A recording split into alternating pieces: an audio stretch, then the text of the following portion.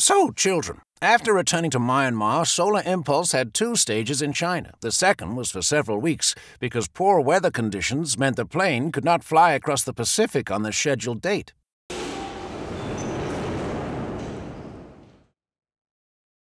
Do you know that for each leg, a ground team is also already in place waiting for Solar Impulse and its pilots?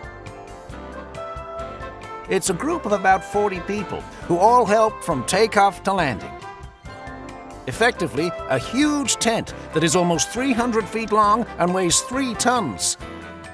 It is made up of 12 connectable elements and protects our very fragile plane. It's erected and dismantled at every stage and inflated by enormous fans. It needs at least 4 hours to be put up. Experts, huh? I can put my tent up in 20 seconds. Unterrible. This hangar has been designed to be resistant to water and fire, and also able to withstand winds of up to 60 miles an hour.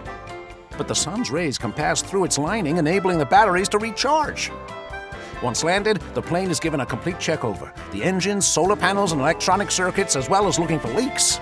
Then it's parked under the canopy until the next takeoff, when a team on foot, on bike, and in cars will help. Yeah, even if it is just to keep it balanced. Exactly.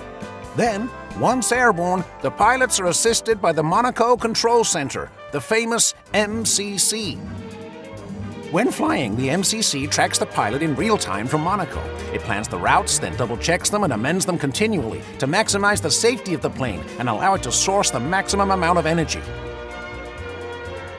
It's a kind of co-pilot, but a long-distance one.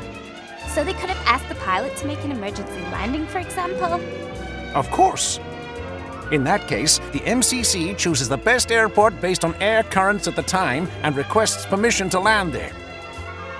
It also organizes the emergency deployment of the ground team. But this can't be any fun for the pilot. They make no decisions at all. No, wait a minute. In Monaco, there are meteorologists, technical engineers, air traffic controllers, and mathematicians who are working continually during the flights. But final decisions are made by the pilot in the plane, the pilot on the ground, and the MCC. What? You have to be good at math to fly a solar-powered plane? Oh well, this isn't for me then. You don't have to be a top mathematician to be a part of a team.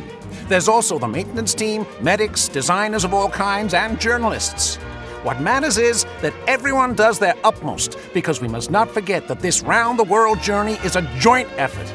It would never have happened without the skills and expertise of everyone involved.